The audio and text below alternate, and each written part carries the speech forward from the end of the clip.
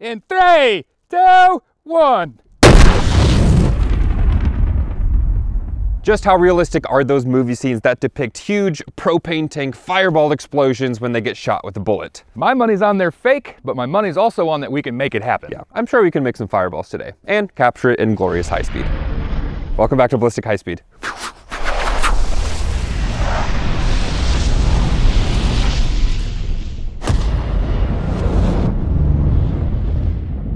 Okay, since the primary question is whether or not, as John Wick's rocking around with his pit viper, if he were to shoot a bad guy's propane tank, would it actually explode? If it doesn't, what does it take? We have some incendiary 5.56, a spotter 6.5 Creedmoor, 2 types of Dragon's Breath. You've seen the blue tip incendiary 50 cal in our Tungsten Cube episode. You mentioned John Wick. Dragon's Breath is also a good one to feature. It is also in there. If none of that works, we got some road flares or I'll start a fire. Like, we're gonna make this work.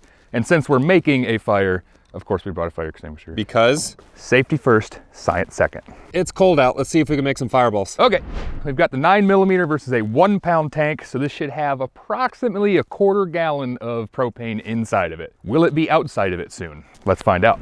All right, let's see if the movies get this right or wrong. Whoa! That was pretty cool. It didn't go very far. No, it really didn't. And as we expected, no fireball. No fireball. Oh, sweet. Barely slowed down. Yeah. I'm curious how thick the walls of that tank even are. If it went through that oh, look at the patterns. You said a 1/4 gallon of propane? Roughly, yeah. Stored at such a high pressure that it's in liquid form, but as soon as it gets into atmosphere, it's immediately turning to gas, vapor. Problem is, we don't have a flame source. Right. And I think most of you guys knew this. It's pretty much a myth that if you just shoot a normal tank with a regular bullet, you're not gonna get a fireball without some other external ignition source. There's so much in there. All right, so as we can see, 0 problems getting through there. The only problem with it was no spark. So, some Looney Tunes looking stuff. We put a road flare directly on the tank. That will be lit for a good flame source, and then we're gonna put another one on the ground here because we noticed that it kind of congregated like right in here. Between the two, we'll at least get a fireball this time, but we'll know if we can just put the road flare on there or if we need it down there, or if we need it on both. And one in the air. And one in the air. All right, Dr. Seuss, calm down. All right, enough yapping. Let's get a fireball. Let's do it. Let's see if we can fix what the movies don't do. Whoa! Holy smokes! I think that was the tank that just flew. Well, I gotta make sure it's not burning my yard down. Scrape the bottle, so that's why it turned into a rocket. Okay. That plastic cup. Oh is kinda... yeah, I forgot that was on there.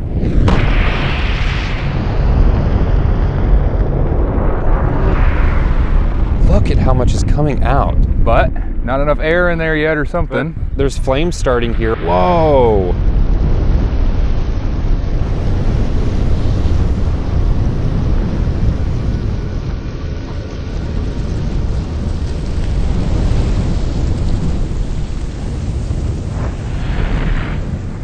I don't think it needed the backup flare. I don't think so.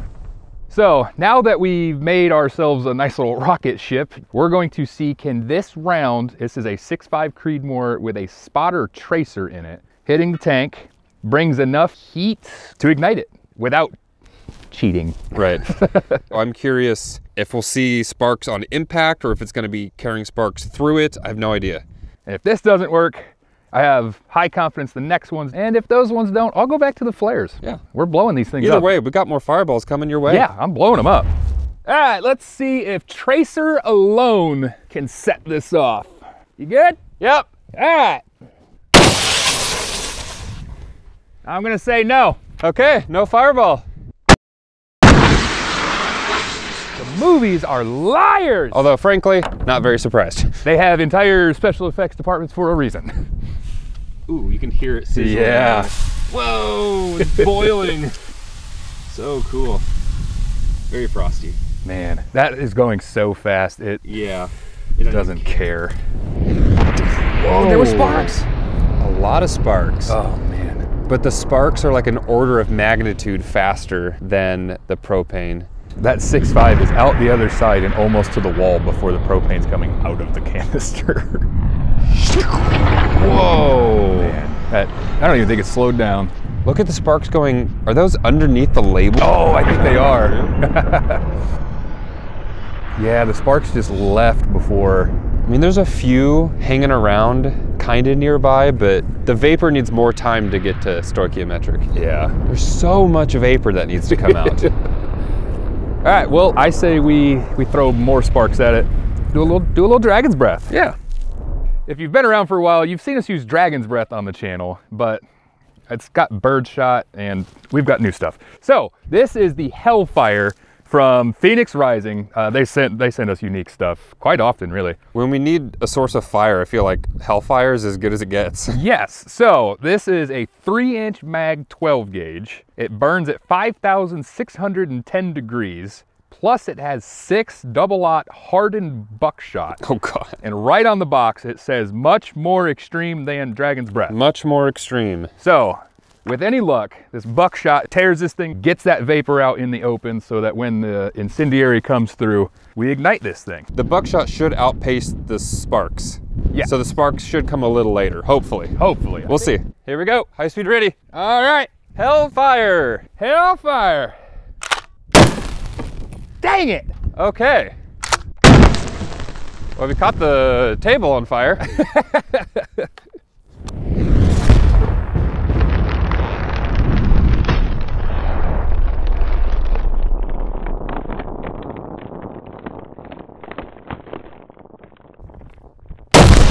Whoa! Oh my goodness. That is what I wanted.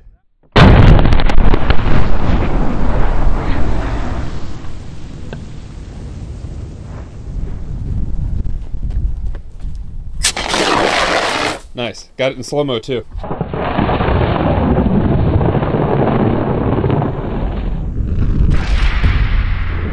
One. Just the one. But hey, that's why they put 6 of them in there.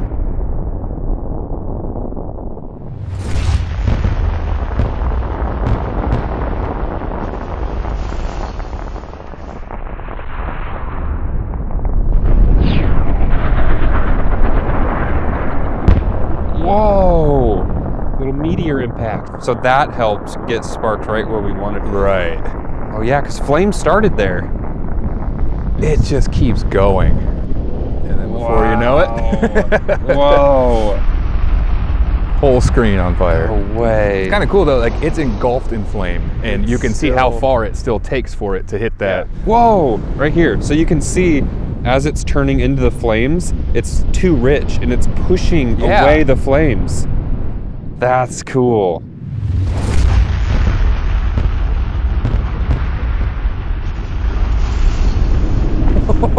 Whoa. Wow. Oh, you can see it pushing the flames around in there. That looks like a Hollywood fireball right there. I don't know about a 20-pound tank. We might want to stop at 5. We might want to.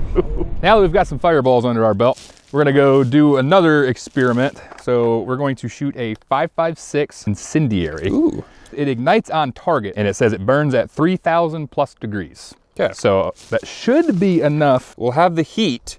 The question is, does it last long enough? Correct. If you follow the channel for a while, you'll notice that the 223 Wild has gotten yet another makeover. The only bad looking part on it is the one that I did, so that hurts my feelings, but Hey, it's getting built up. it's getting built up thanks to Wooks. They have these beautiful furnitures for rifles. They helped us do our shotgun up.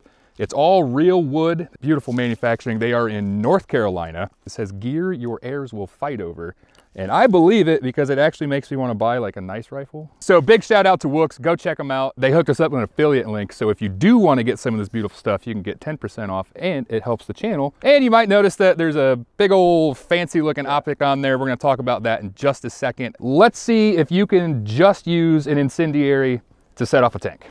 And if not, we're still going to give you some fireballs later. Oh yeah. Go for it. Okay. Oh, it did work. Oh, wow. It did work. That is freaking sweet. Not the craziest fireball, but it worked. I had my doubts. I like being proven wrong on that. That's freaking sweet. There's a flash. Quite a flash. Whoa. Dang. There's not many sparks left though. Dang. It looks like a muzzle flare. So the incendiary itself is definitely not what set it off. No. Because it looks like the propane is actually helping to extinguish it.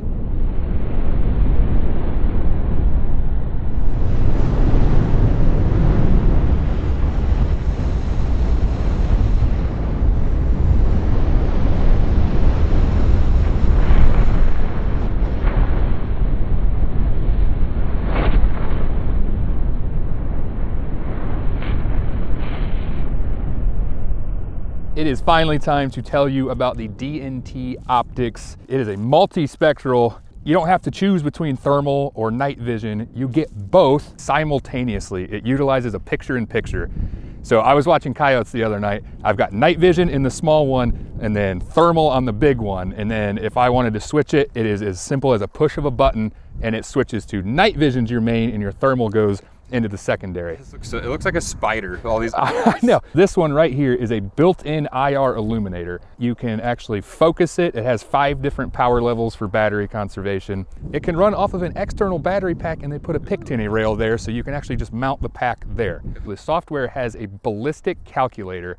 You can store 26 different bullet datas. The grain, the weight of them, the barrel length, barrel twist rate. It utilizes everything in there with the built-in rangefinder to tell you exactly where you need to be shooting. It takes all the guesswork out of it so you can get good, healthy, ethical shots if you're using it for animal harvesting. It has recoil activated recording. So like our high-speed cameras, it's always saving to RAM kind of, and then upon that recoil, that 6 seconds prior, all starts recording. While you're checking it out, for the $9.99, they do have one of a higher resolution that will bump up in the price point. Shout out to DNT Optics for sponsoring this episode. Now go check these out on their website. As you can tell, Bryce has some extra photonage going on here. Yep. We're really about to ramp up the game. We're gonna step it up to the blue tip 50 cal.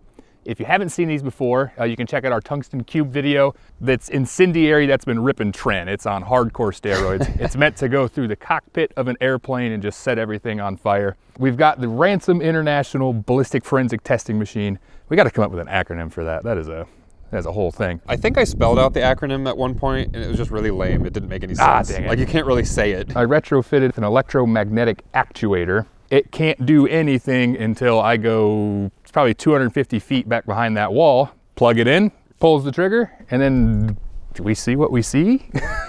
And if we didn't say it before, that's a 5-pound canister over I don't there. think I did. Yeah, Adam messed that up. Yep. Well, we're saying it right now. Yep. Do we think it'll do a fireball or do you think it'll be too much propane, too rich? Oh, I think it's gonna fireball. Oh yeah. Okay. Because I think the 50 cal is gonna rip that thing wide open. Well, it's a good thing we can be very far away for this. Yes. All right, let's go set it up. All right. Loading the blue tip 50 cal. Weapons hot. I say again, weapons hot. Ready? All right. In 3, 2, 1. Oh my gosh. Holy crap.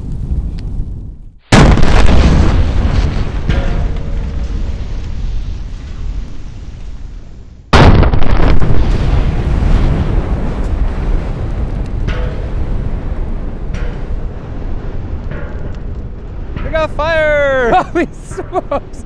Fire extinguisher, go, go, go!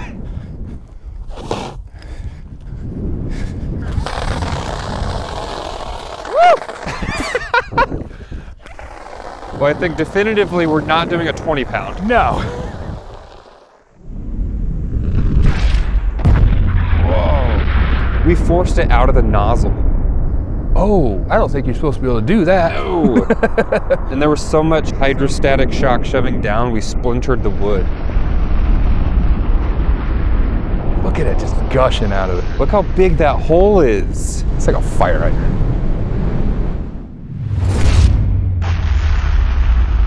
Oh, wow.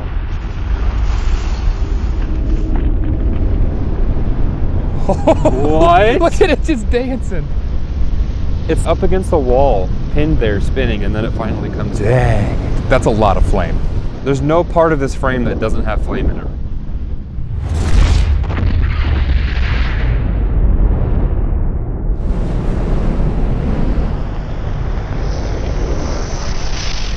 So this is one of those things where different parts of the action are much better with different frame rates and different angles.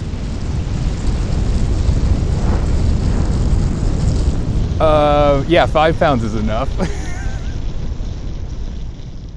Look, it's still smoking. It's on fire. It's been like 10 minutes and it's still smoldering. It's like all blackened. This whole wall is charred. I don't know how well it picks up on camera. All this grass is done. Yeah. Something we saw on the high speed, it forced vapor out of the fill nozzle and unscrewed it. We broke about everything you could break on it. Oh my God. I can see right through it. There's a cool lens flare happening too. Wow. That's pretty thick. I think it goes without saying, let's not do a 20 pound or 15 pound. No, nope. If enough people subscribe, I'll be able to afford a bigger range than we can. Look at that. Oh yeah, from the hydrostatic shock. Dang. You think they'll fill this for me? I'm pretty certain that fireball came out to like here. Like it was. I think so. So from 1 pound to 5 pound, felt like it was 5 times bigger. Yeah, that was. So to do a 20 pound, to quadruple what we just did, hell no. We're here. Not doing that. Not here. If you want to see the 20 pounds, say so, and we might do it down in Texas. 100,000 likes on this video alone. You have to do it in 10 minutes though. Oh, wow. Okay, go. We always do a little special shot for our Patreon members. We're just gonna see what happens when a standard 50 cal goes all the way up the tube on this little propane tank. So if you would like to see the results of that, hit the link to our Patreon.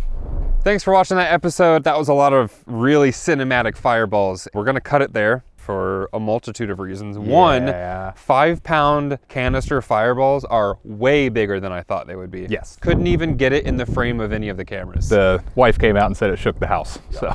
There's an opportunity for a follow-up here. We're about to be headed down to Texas because all our friends are down there, but also it sucks to film in Indiana right now. It's like 30 degrees. So still potential to shoot these 15 to 20 pound canisters. We're not doing it here. It'll set the property ablaze. Episode wasn't supposed to just be about going crazy. It was about learning what does it take to ignite. And go check out SDI.edu. There'll be a link in the description below. This is a fun episode. Yeah. Way cooler than I thought it would be, and I've never seen this in proper high speed before. Thanks for watching. See you in the next episode. All right.